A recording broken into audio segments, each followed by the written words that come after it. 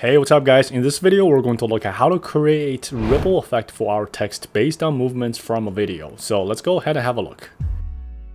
So what we have here is a video of water rippling, and we're going to make our text ripple based on what we see here. So let's take our video to the Fusion page. Now we're going to tackle a couple things here, one of which is to create the reflection, and then the other one is to create the ripple effect.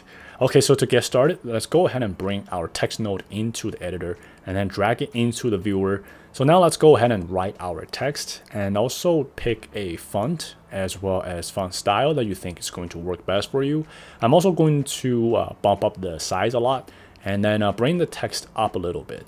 So now we can go ahead and copy and paste this text node, and the pasted text node is going to become the reflection. So let's pipe it back into the original text node, and then also bring merge one back to media in one. So now let's go ahead and drag media out one into the viewer to have a look at what we have so far. Okay, so to create the actual reflection, all we need to do at this point is to add a transform node in between the pasted text node and the merge one.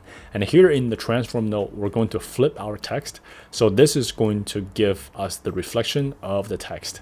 Okay, so now at this point, to make the reflection more realistic, there are a lot of things we can do. One of which is to add a blur node and bump up the blur size a little bit.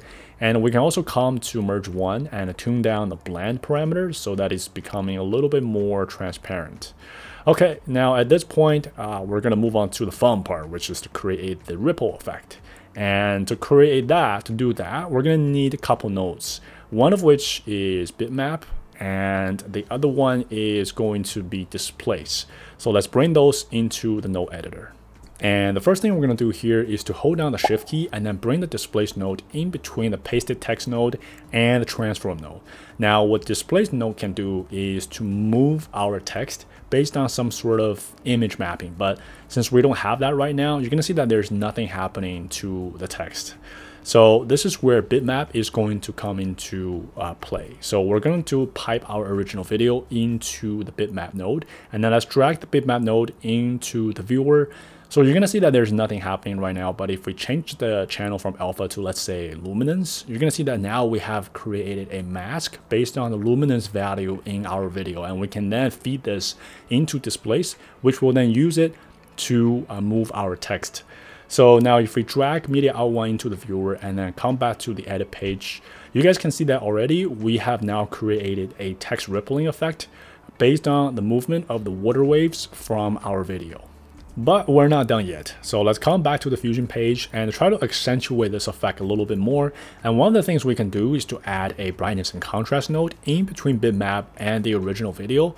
Now, since our mask was created based on luminance values, so if we bring down the contrast parameter, for example, you're going to see that we're going to lose this effect completely.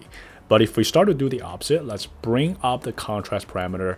Now you're going to see that this effect is going to come alive and it's going to become more vivid.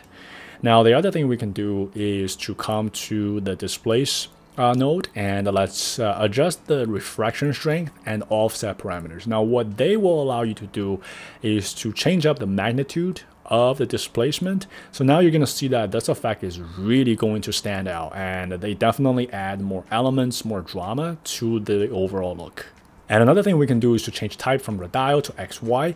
This will also allow you to change refraction strength and offset, but for X-axis and Y-axis independently. Okay guys, so let's go ahead and bring this back to the edit page and have a look at what we have so far. So yeah, this effect is looking really good guys at this point, and this is basically it for our text ripple effect.